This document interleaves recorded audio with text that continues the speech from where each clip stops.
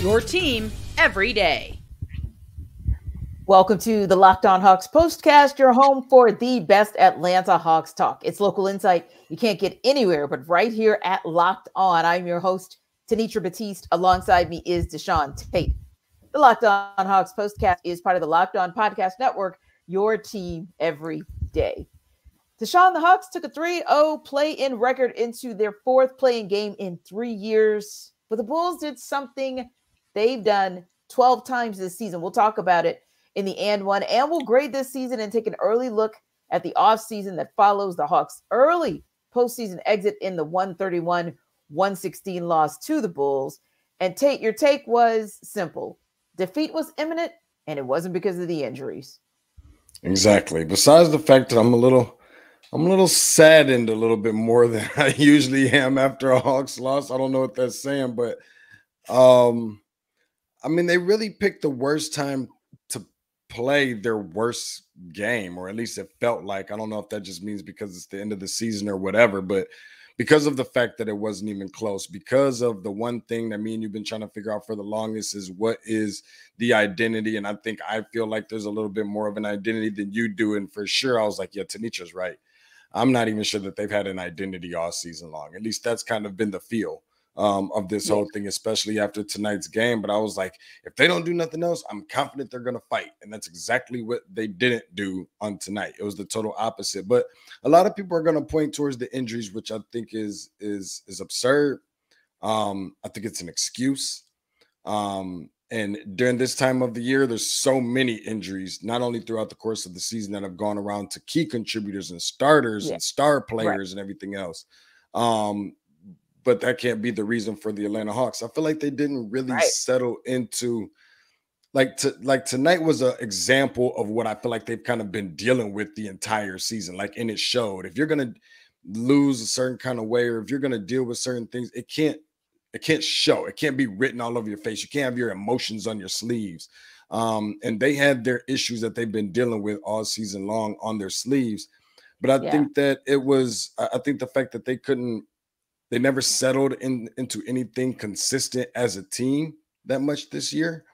And it just, the worst version of themselves just happened to stick out like a sore thumb on tonight. And that was tough. We got more to say in the next couple of segments, but that was a tough L. That was tough. Yeah, and for me, picking up on your point, when you look down the box score, particularly with every starter but DeAndre Hunter, 22 points for Capella, 22 for Trey, 21 for Bogey, 30 for DeJounte, it would make you feel like, oh, wow, the Hawks were in this thing. Oh, wow, the Hawks really put in work, especially the starters.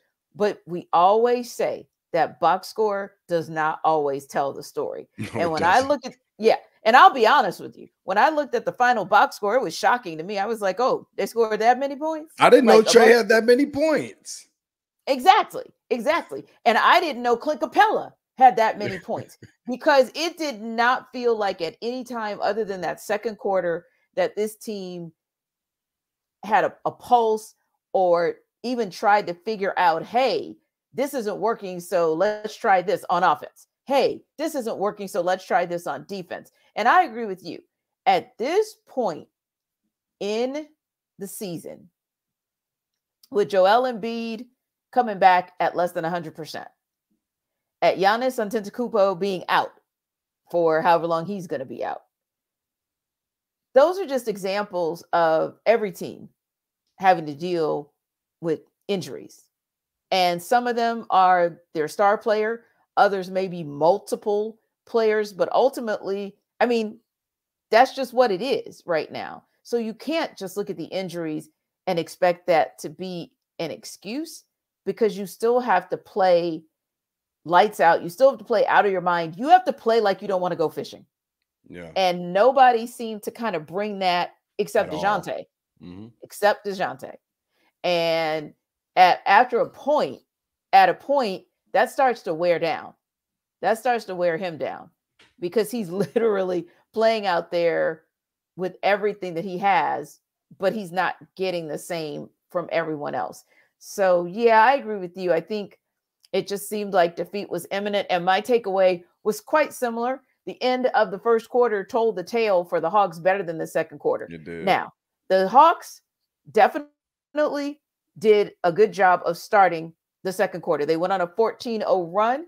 They shot 5 of 7 from 3, and that was great. That was great. That's why that's the one quarter they actually won, 45-33. But here's the thing. The damage that you did, that the Hawks did to themselves at the end of the first quarter, really tells the tale of how the Hawks played the rest of the way.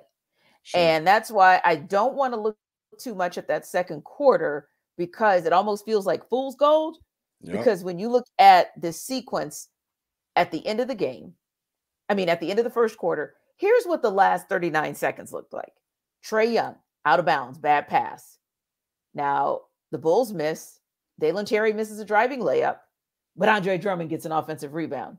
Then Andre Drummond makes a 2-point shot. Then Trae Young has another bad pass. Alex Caruso steals. And what does Dalen Terry do this time? He makes a dunk. Yeah. That, for me, was a 30-plus second sequence that encapsulates what we saw pretty much for the entirety of this game. And this is a team also, if I could just say this is a team that the Hawks have played throughout the season fairly close. The Hawks won the final game against the Bulls in the regular season series, right? And the Bulls took the other 2. But those games were always competitive. They were always close. So, and then what was the difference? Think about this. Exactly. That's what I was going to say. What's the difference? Because think about this.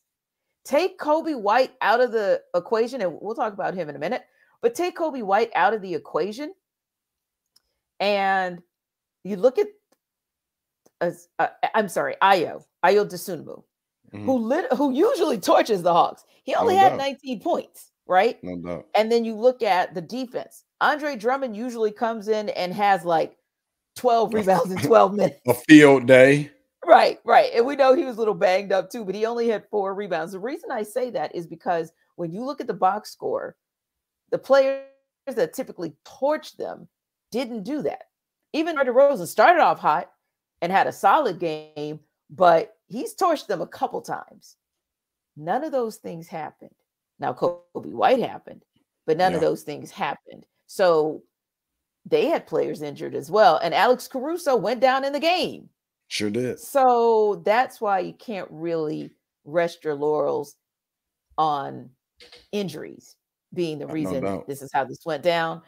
No, not with what you saw in some of the key moments of this game across this almost the entirety of the squad.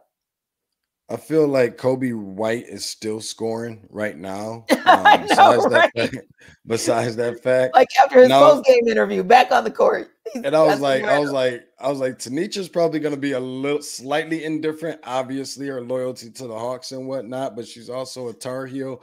Outside of that fact, however, I'm looking just like you said, like where did all these points come from these guys? Like, I think they were borrowing some points from Coby White somehow to get some of the points that they have. But I was even interested in some of the matchups while I did think that it was a relatively bad matchup for Atlanta, just based off of the fact that, you do have 2 dynamic, defensively minded, defensive anchor guards between Caruso and Dosunmu, where you have Trae, obviously, and DeJounte Murray up against one another. But then the Clint Capella and Bruno, duo against Vucevic and Drummond.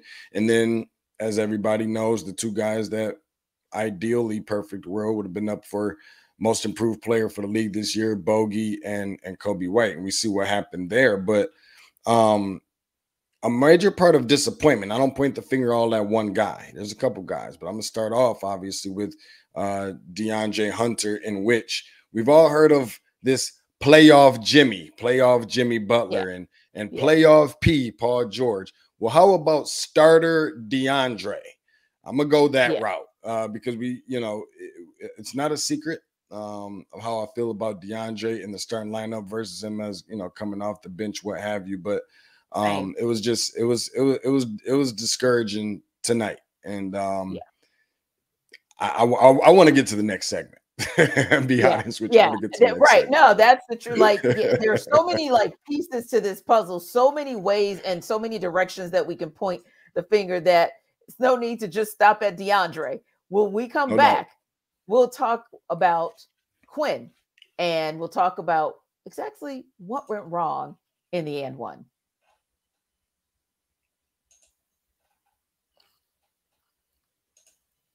This episode of our Locked On Hawks postcast is brought to you by Nissan and Monopoly Go. So think about this. If you're the kind of person that likes to push things a little further, or you ever wonder what adventure could be around the next corner, our friends at Nissan have a lineup of SUVs with the capabilities to take your adventure to the next level. First, the 2024 Nissan Rogue is perfect for city drives and great escapes. Class exclusive Google built-in is your always updating assistant to call on for almost anything.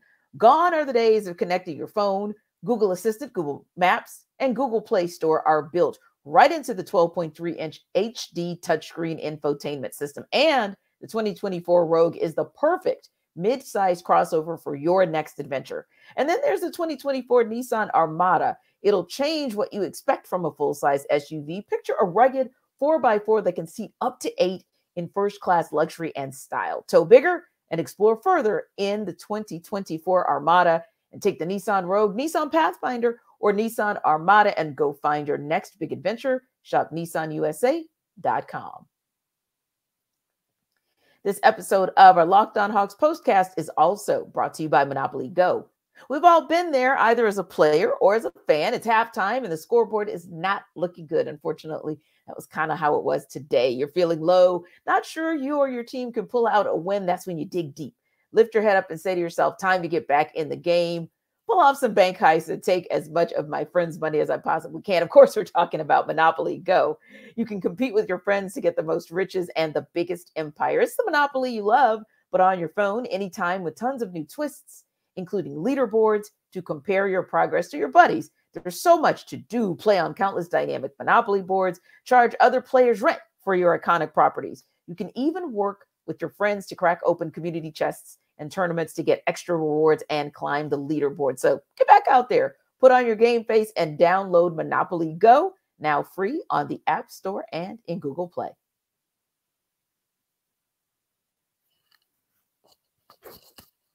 All right, Deshaun, time to let you let out a few more of your emotions, because I know there is a ball of frustration that you are dealing with, and particularly when you look at the first quarter and the third quarter.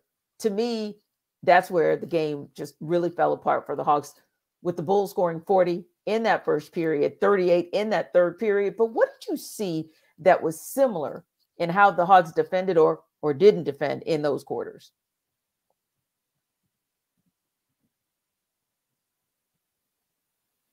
Oh, Deshaun, you're on mute. There we go. Much better now. I think that this was a matter of, well, first of all, what they did not do. It wasn't about how they did defend, because I didn't see a lick of defense.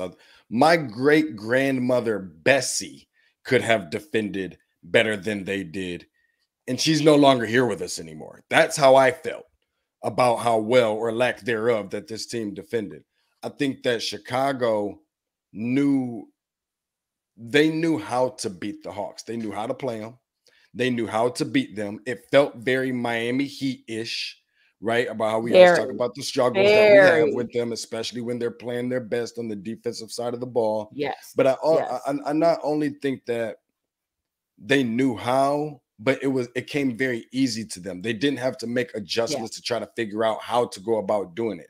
It was convenient. Their style already that they play with was very convenient. They didn't turn the ball over very much. And they just made it really difficult for pretty much just about everybody. I mean, you could say with the exception of DeJounte, but even DeJounte included, some people may argue, did we even, I heard, we was having some conversations about, guys being injured and whatever else. Did we decide to maybe bring Trey back a little bit too early? I know it sounds crazy because this is one of those games where it's like, he's got to be out there. He's got to play. He's got to this. He's got to that. But if you remember how this team looked without Trae Young on the floor, if you remember how this team looked without Trae Young on the floor tonight in the differential plus minus or any other fancy analytic that you want to throw out there, it's legit. And I don't think sometimes, being the defender that he is or isn't, I think was also clear. We gave him the credit earlier this year when he was taking the charges and things were looking better, but it looks like he was just gingerly favoring, and it became mental with what was going on with the finger. Yeah, I think so too, because there were times when I saw him revert back to old Trey. I saw him waiting for the foul that wasn't called instead of just getting back on defense. I saw him swipe at the ball when it was clear, like that's not how you're going to get either that possession back or keep the Bulls from potentially scoring that ball.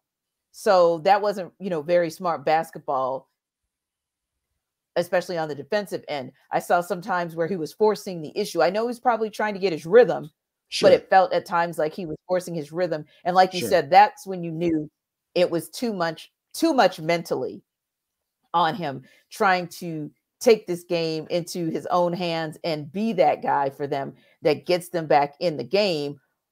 And that's where I think, they kind of lost it too, because it was almost like they forgot how they played. Like bring that same energy that you played in the 28 games when he wasn't there. Figure out how to play the same way, because this is pretty much the same cast of characters, like at least the same cast of characters from the last 10 games. So why was everyone looking so disjointed? Why was everyone looking like they didn't know what their assignment was and who they were supposed to guard, who they were supposed to switch off on? I mean, like you said, the Bulls seemed like they knew everywhere to be. They seemed like it seemed like everything that they did on defense just flat out worked. And then it makes you kind of look at not just what the players did or didn't do, but the second unit got the Hawks back into this game essentially because they helped them go on that 14-0 run to start that second quarter. But Quinn Snyder put Trae Young back in. And it makes you ask, was that the right call? Was Quinn trying too hard to maybe get Trae involved and get him going, and maybe playing that second unit a little while longer maybe could have? I'm not saying the Hawks would have won. I'm just saying that maybe that would have helped to make it more competitive. I'll say this first, Tenitra. Besides the fact that you and I both know I've always been a big advocate for Trae, right? Oh, yeah. And sometimes what's got to be put out there has got to be put out there. We will go through the comments a little bit later if you would like. We've got plenty, that's for sure. Oh, I'm sure. And a lot of it is some Trae slander. Yeah. And some of it I think is just a little bit much, a little beyond me. But I think some of this is not necessarily just on Quinn about sitting down Trae. I think some of this is on Trae for not sitting down Trae. Nobody had a closer look to see what this team looked like without Trae Young, in the way that it gave itself a chance at winning basketball games, seeing how they played different. Not about better, but just different when he wasn't on the floor. Nobody had a better opportunity to take notes from the sideline and say, maybe if I tweak this, or maybe if I did this a little, or maybe, and take some pointers from DeJounte the same way that DeJounte has been taking a back seat to Trae. And you can see where some of that frustration was going into the half. But anyway, I say all that to say that when you know firsthand what that is like, and you've been seeing that in person, and you know that this team's chances at winning this game is better with you being on the outside of it, that's where I think that you do have to make that very difficult decision. I know that it's going to be difficult for the coaching staff, for the organization, or front up, whoever, right? Because I know that they were going to ride it out with their guy, and that's just what it is. And Trae has earned that to a degree. Sure. But in that same breath, you got to take yourself outside of that when you know that it's not your night and say, okay, let's give ourselves a chance at Friday night being my night. Yeah. I mean, that I think too, sometimes that is difficult for a coach because your star player wants to get in there and he wants to do that thing that he always does, and then he shows you, like, he might hit that three, right? Or he might protect the ball. He might get others involved and, toss that dime or get the pick and roll going. And you think, okay, it's kind of looking like it should look. So maybe he'll continue that, for a couple more possessions and maybe we can get it down. And you did. You got it down to 6. But again, you got it down to 6 because of what you did at the beginning of the second quarter with that other unit out there. A lot of that was that. And maybe somewhere between Trey and Quinn, the decision maybe should have been made to use him just a little less, just to see if they could get back in that third quarter what they had in that second quarter and maybe make this a game, because you're only down 6 going into halftime. Mm-hmm. And then you came back and you absolutely let Coby White steal your hopes, dreams, and aspirations to get to Friday night. But you may get him back in the offseason if the right decisions are made. So next up, we'll give some grades to how the Hawks ended this 2023-24 season, but some expectations also in who got next.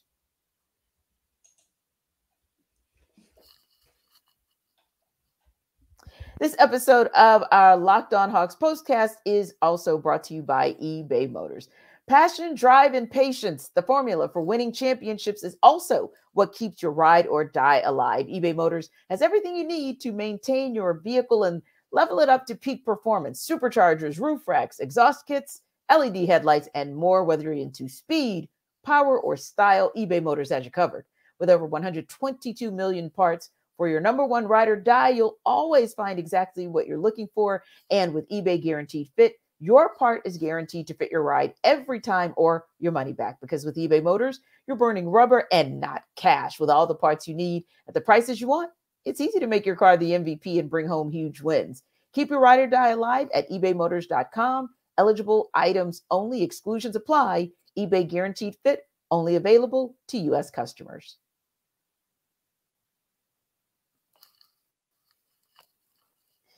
So, Deshaun, you wanted to go right into grade season. What grade do you give the Hawks to end 2023-24? Failing. Failing grade, Tanisha. That's where I stand. I don't know all the different letters, whatever the one. I guess that's what F is, right? Failing does start with F, I think.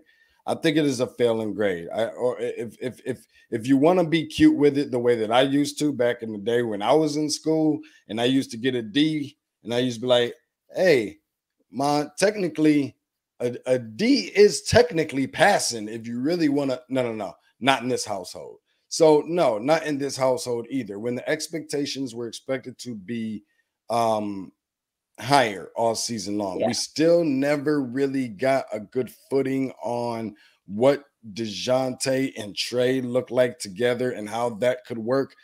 We got a better idea of what it looks like, but I don't feel like it really got us much closer to where we thought we could go when DeJounte first came in. We've talked about Trey getting this Robin or just next, all-star player or whatever, what have you. Now you got him. It has not been what we thought that it was going to be with a player like that. And it just feels like this team is going backwards, if I'm just being honest. It seems like it's the blind leading the blind. Nobody know who's leading the way. People don't want to step on this guy's toes, and guys don't want to feel like they're overdoing too much. And this guy has the keys to the city. I don't know who's running the organization. I don't feel confident in the picks in the draft. Nobody wants to come here and play in free agency. The list goes on and on and on. And I think this year was a little bit of a reflection of all of those things. I just don't. How about this? Forget about just a failing grade. I call it a failing grade. If you want to be cute with it, let's just call it not a passing grade. Okay, that is fair. That is fair. And some of the things that you noticed about this Hawks team that was consistent throughout the season, just in this game alone, because Coby White was mic'd up, it was so obvious what the Bulls have and what the Hawks don't.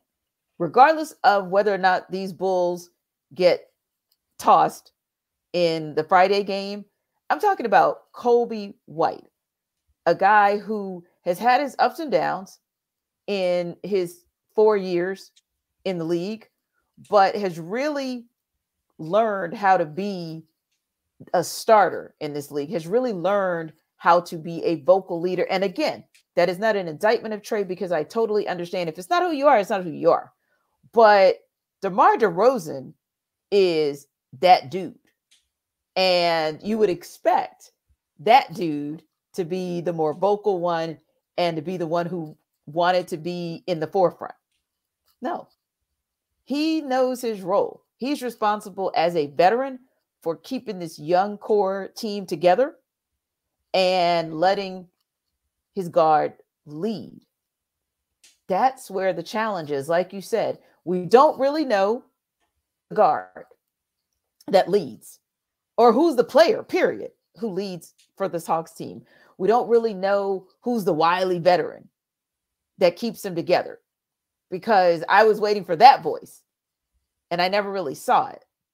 And that was concerning. So I agree with you that there are some things we need to see. There are some things that we haven't seen all season. And it's tough for me. It's really tough to give them a not passing grade, but it's hard to give them a passing grade too.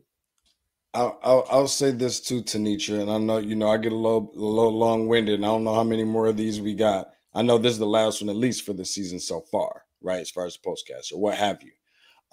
But I have a couple of things I would definitely like to address, because while I'm listening to myself, obviously listening to you as well, and what I mentioned, and I pinpointed a couple players, but I don't think that it helps when, I mentioned DeAndre Hunter and the difference that he looks like from a starter to a guy that's coming off the bench. Love the leap that Bogey took this year. The MVPs of this team this year, without question for me, which is the obvious of Jalen Johnson, with that exception, was the bench that I have been extremely critical about, that didn't have enough talent, that didn't have enough depth. I made plenty, like a plethora of jokes about Vic Krejci coming into the season, and started out the year that way. He's made me eat some of my words. Bruno has significantly improved in many different ways. Maybe didn't show them tonight, but I'm not pointing the finger at him about tonight. Even Garrison Matthews being able to shoot the way that he had all season long. I mean, so many of these guys that were coming off the pine, coming off the oak, that I thought were really good, but it was just too much inconsistency with the other guys, and DeJounte feeling like a do-it-all guy sometimes, and even instances where it was just injuries. And I mean, Trey's defense did improve, but there was just still some things, like you said, that look like the old Trey that still need to be shaken. So yeah, it'll just be interesting to see what's going to happen in the off season, because we don't need to just be dressing this thing up nicely, putting parsley flakes on the plate and making things look cute and talking about, here goes your, no, big changes, big time changes. Right. That's why I said something on our Atlanta sports party that may sound a little controversial, but I said, I almost want them, I don't want them to be too good, because then maybe your front office thinks that the squad you have is okay, but it's not okay. And yes, you're right that the bench was one of the MVPs, but I also feel like the bench outperformed themselves. I feel like the bench many of them performed way above where you thought they could.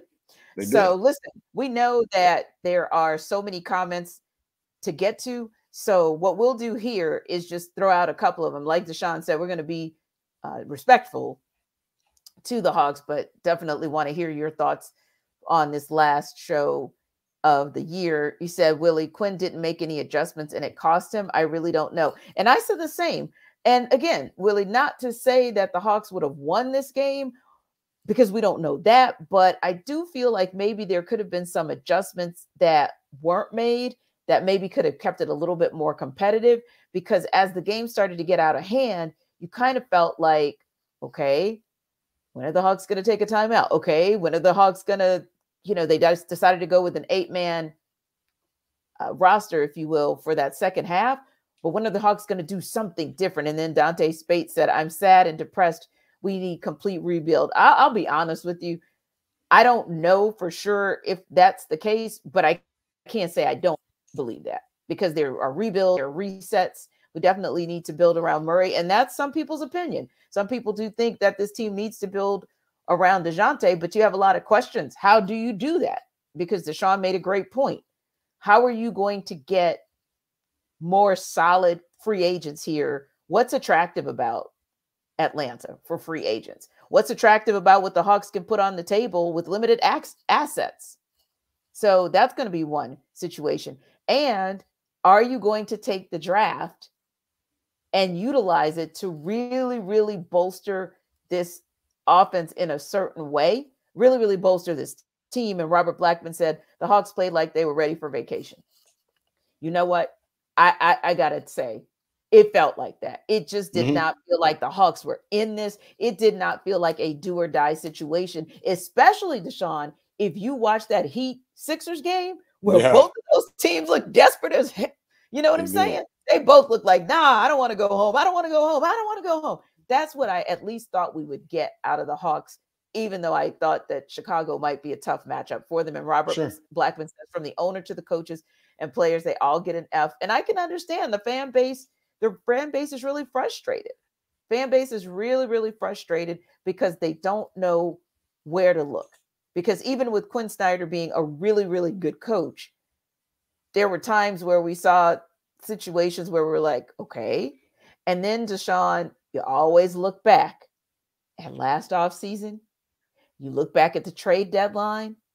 And this is where you come when you don't make any moves, when you stand pat, especially because you don't know what's going to happen.